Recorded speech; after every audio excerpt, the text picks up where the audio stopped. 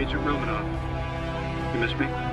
Oh yeah, Charles, we got ourselves an X-Men fan. Captain.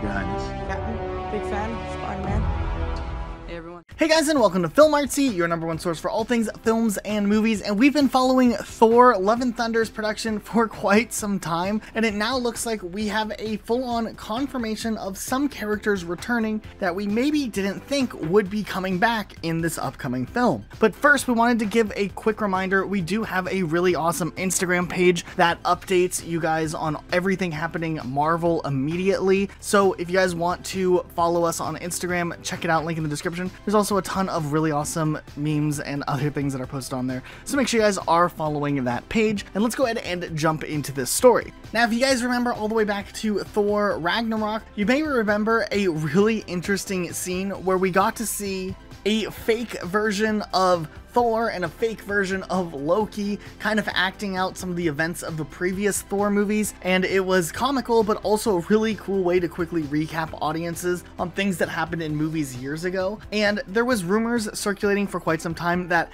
Matt Damon might have been in Australia getting ready to reprise his role as actor Loki for the new Thor movie, and it looks like we now have a leak revealing that he was spotted on set in his Loki outfit alongside Chris Hemsworth's own brother Luke Hemsworth playing the character of actor Thor, and we also saw some of the other characters who were playing actor characters like the actor Odin. But more interesting, we saw a new addition to this stage set of characters that is kind of being expanded on here, with Melissa McCarthy playing Hela, or the actor version of Hela, in whatever stage play we would be seeing in Thor 4 or Thor Love and Thunder. And actually, it's really interesting just to see this gag that was introduced in the first Thor Ragnarok movie, the first one by Taika Waititi, kind of being brought back again, because it was a really funny scene just to see Matt Damon, for whatever reason, playing a Loki character, and the fact that we might get to see this scene again is really interesting.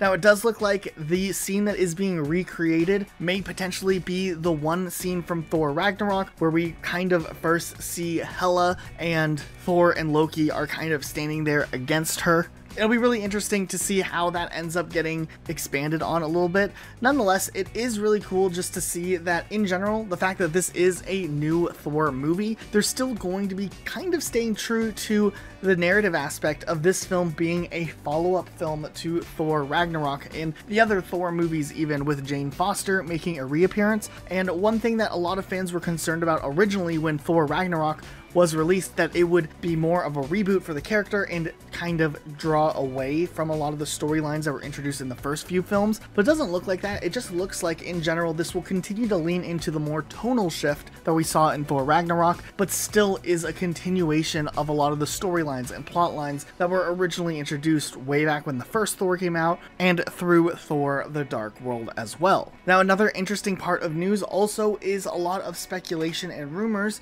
regarding whether or not we may be seeing another actor returning to the Thor series, even though his character kind of died in Avengers Infinity War. And that would actually be Idris Elba's character Heimdall, with a lot of these rumors and speculation coming from the fact that Idris Elba has appeared in a lot of social media posts with Chris Hemsworth, and even appeared to go to Chris Hemsworth's 80s inspired birthday party. Now, we do know Idris Elba is in Australia filming for a different movie, but it is interesting that the timing kind of leads them up to kind of cause fans to suspect as to whether or not there's the possibility that Idris Elba will be reprising his role. We did have a sneak peek, or at least a hint, during the Loki trailer, where we did hear a character yelling Heimdall in the background during the trailer, or some sort of allusion to that character existing. And while we don't know for certain if there is going to be any crossover, we do wonder if maybe something from the Loki